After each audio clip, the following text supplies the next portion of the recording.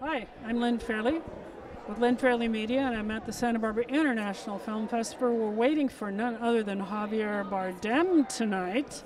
But in the meantime, I want to talk about this amazing book. Roger Durling, the executive director of the Santa Barbara International Film Festival, didn't let any grass grow under his feet during COVID because he sat down and just started writing emails and suggesting films for people to watch while they were in isolation. And then that suddenly turned into a book.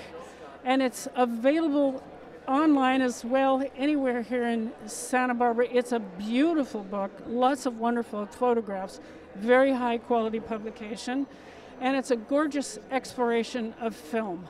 So please try and find it in your local bookstore and have a read. It's a beautiful gift as well. So enjoy it.